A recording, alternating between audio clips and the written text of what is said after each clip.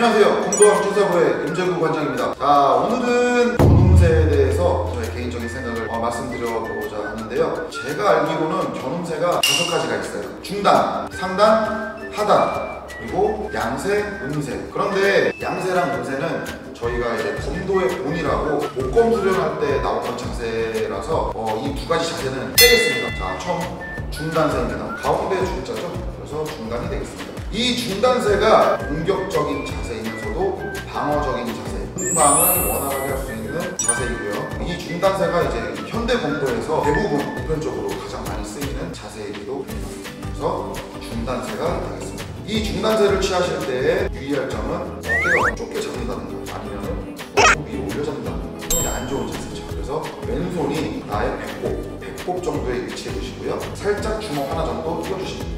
이 위치에서 칼끝은 상대방의 목을 겨냥을 해주실 건데, 칼끝에서 안 보이는 축도가 한자로 더 있다고 생각을 하시면 되겠어요. 안 보이는 축도의 길이까지 합쳐서 그 칼끝에 상대방 목을 겨눠주시면 되겠습니다. 그리고 양쪽 겨드랑이는 너무 붙이지 않게 원 모양이 될 수 있게. 안 좋죠?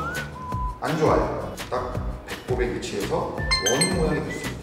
그리고 시선은 상대방을 눈을 바라보는데 전체를 바라보셔야 돼요. 좀 말이 좋은데 눈을 바라보되 전체를 바라보셔야 돼요. 그런데 제 개인적인 생각으로는 키 큰 상대방을 만나나 나보다 키 작은 상대방을 만나나 멀리 내려다보는 그런 느낌으로다가 어깨 힘 빼시고 가볍게 원 모양 유지하시고 칼끝은 목을 길러주시고 멀리 넓게 중단 자세를 잡아주시면 도움이 될 것 같습니다. 자, 다음 2번째 상단새가 되겠습니다. 윗상자죠. 중단해서 그대로 들어주시면 상단새가 되겠습니다. 제가 지금 팔만 올렸어요. 상단새라고도 하고 우상단새라고 하고 왼쪽 발이 앞으로 나오게 되면 좌상단이 되겠습니다. 자, 여기서 유의할 점, 왼손은 이마 정도, 나의 이마 정도에 위치하게 되겠습니다. 이 칼끝이 죽지 않게, 항상 칼끝이 살아있습니다. 그리고 양쪽 팔꿈치 벌어지지 않게. 그래서 이등변삼각형. 약간 내 시선이 내 팔로 하여금 조금 답답한데 라는 느낌이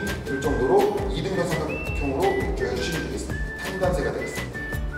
이 3단새 같은 경우에는 저도 이제 어느 책에서 봤는데요, 불의 신세라고 하더라고요. 이 3단새도 마찬가지로 공격적인 자세다, 이렇게 표현할 수 있겠고요. 보통 이제 중단을 좀 이렇게 잘 적응이 안 되시는 분들이 계세요. 그런 분들께서 보통 이렇게 3단새를 취하시는 경우를 제가 좀 주위에서 많이 봤고요. 피지컬 크신 분들, 좀 키가 크신 분들, 그런 키 크신 분들이 3단을 들고 있으면 엄청 위협적으로 느껴지겠죠. 자, 마지막으로 하단. 하단은 중단에서 칼끝이 무릎보다 살짝 아래까지 취해주시면 되겠습니다. 자, 하단새는 그렇게 막 많이 볼 수는 없어요. 일단 기본적으로 하단새 같은 경우에는 좀 방어적인 자세다, 이렇게 저는 알고 있고요.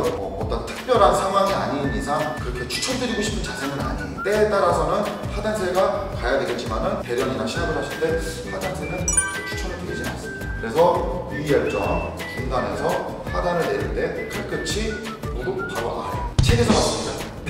네, 그래서 여기까지 총 견음새 3가지, 중단, 상단, 하단, 그리고 3가지 자세에 대해서 설명을 한번 드려봤고요. 영상을 보시면서 댓글 많이 달아주시면 여기에 공부인들이 관심이 많으시구나, 그러면은 그거에 비슷한 2탄이 됐든 3탄이 됐든 더 신층적으로 나가든 그거에 관련된 콘텐츠를 또 만들 수도 있을 것 같아요. 응원과 격려 부탁드리고요. 좋아요, 댓글 부탁드리겠습니다. 오늘 여기까지 하겠습니다. 감사합니다.